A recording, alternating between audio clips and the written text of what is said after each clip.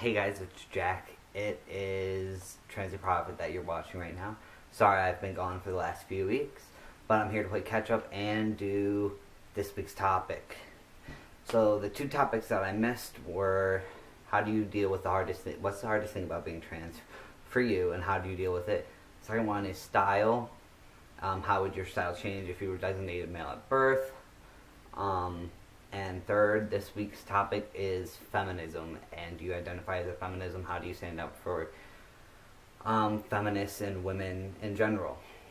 So I'm going to start with the first week that I missed, which was the hardest thing about being trans. For me, the hardest thing about being trans is actually finding an identity that I will identify with. It's been a very difficult road. It's still happening right now.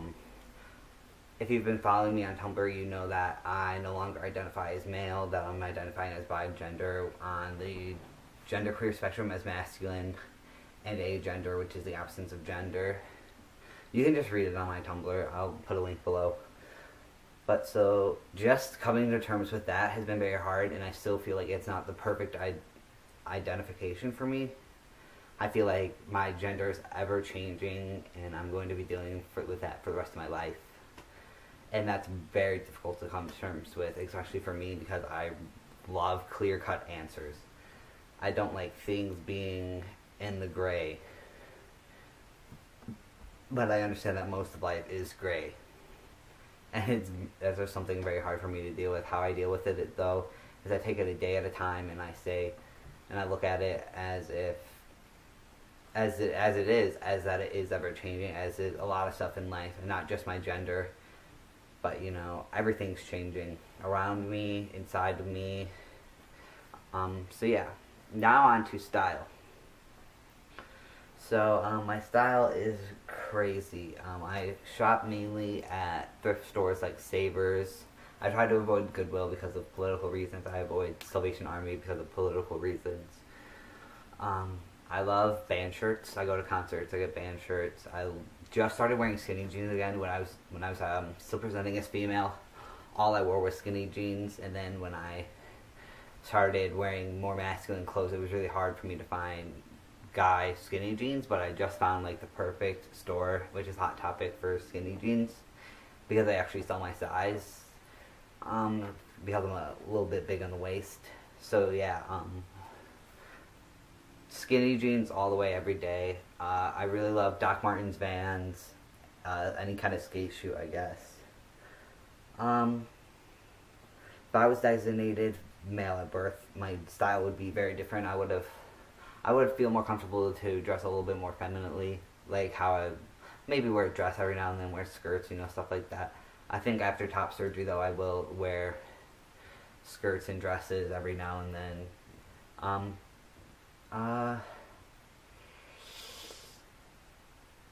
My style, I would say, is pretty typically masculine. It's not hyper masculine, but yeah, I just wear what makes me comfortable. I wear baggy clothes to hide my curves, but besides that, I don't know. That's about it. And now on to this week. This week's topic is feminism. Let me read it. Being a trans feminist or defending women in any way, how do you do it?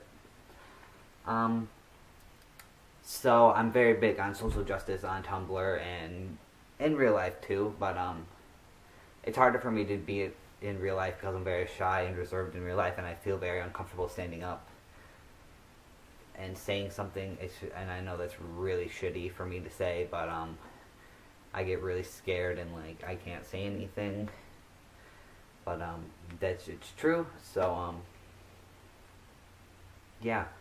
And so being a trans feminist, I do not identify as a feminist because I am not a female, and I do not present as female, and I am not femme. So I feel like being a feminist is not my place. I feel like I can be a feminist ally just as straight heterosexual people can be LGBTQAI allies. But actually being a feminist, I do not identify as one because I feel like that's not my place. Standing up for women was a lot easier when I was still presenting and identifying as female. Now I feel like I'm just sounding like very fake if I stand up for women, especially if I'm in a place where I'm stealth. But I try to. I do it a lot more online than I do in real life. I'm trying to get more unreserve myself and try to stand up for things that really matter to me. So again, sorry I've been gone. I'll see you guys in a while. I'll see you guys next week, actually, because I will start making videos again. Bye.